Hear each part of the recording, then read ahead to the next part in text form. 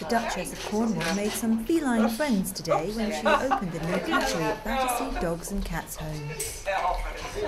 Her Royal Highness, who was welcomed by a canine guard of honour, was visiting to open the new cattery. Housing 90 cats and kittens, the new facility has been designed to provide first-class accommodation for cats and to help them get ready for rehoming sooner.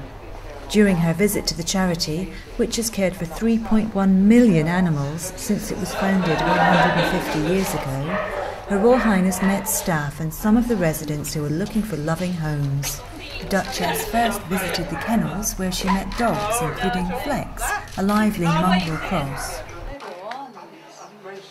But the highlight of the visit was meeting kittens, Jack, Penny, Buttons and Simon, an unwanted litter brought into Battersea. Her Royal Highness met the kittens in a socialising lounge, set up to look like an ordinary living room, which helps new arrivals settle in more quickly. Yes, it's our whole family. Which ones are going home? They've all got home. Oh, they've got homes?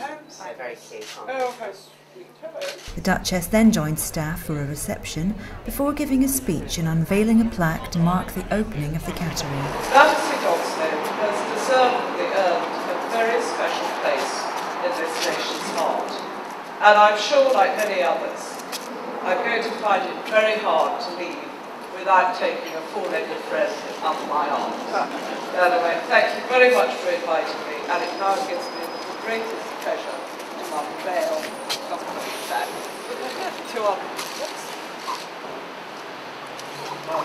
that.